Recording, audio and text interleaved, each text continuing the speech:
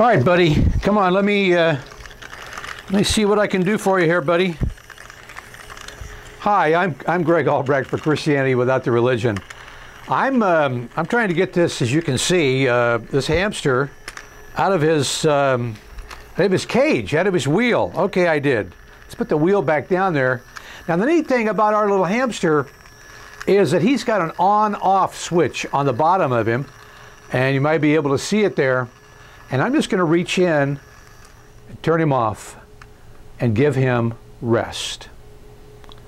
Now, many of you are already way ahead of us on what we're talking about. And if you're looking at this short video, you've probably already seen one or more of our hamster animations.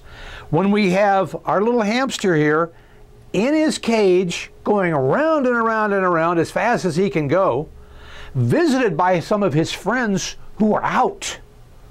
They're out and they're free and they're driving their little sports car and they're going by, or they're in their sailboat and they're going by, but he continues to go around and around and around.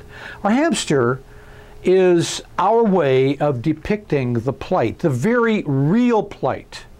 And I don't want to minimize it by using a cute animation. The cute animation is only a way to help draw people's attention to what is a deeply tragic plight of people who are trapped in religious legalism. And we got this little guy out fairly easily, didn't we, today? But I can tell you, as many of you know, either through personal experience in your own life or in that of your friends and loved ones, it's very difficult for a person to get out of a religious hamster cage. It only can happen by God's grace, only by God's grace. We use this little hamster to depict so many tens of millions of people today who are trapped in religious hamster cages. And don't just think that, oh yeah, well, they're in Buddhist hamster cages, or they're Muslims, they're in Islamic no. We're talking about Christendom. We're talking about people who think they're Christians, but they're trapped going around and around and around, trying to do things to make themselves be pleasing to God, so somehow God will love them if they can just go fast enough on this little hamster cage until, you know, well, obviously, they die, and they're still not able to please God with all of the rituals and performances of religion. This religious attempt to please God and this manipulation, this propaganda, has got to stop.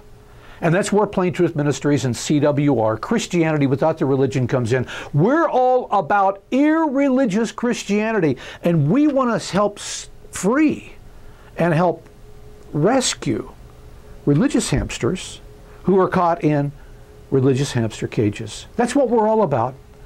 Take a look at our website, join us, and we hope many of you will join us in the cause of helping to free religious hamsters, who are not just hamsters, they're real live people, from the religious hamster cages in which they're trapped.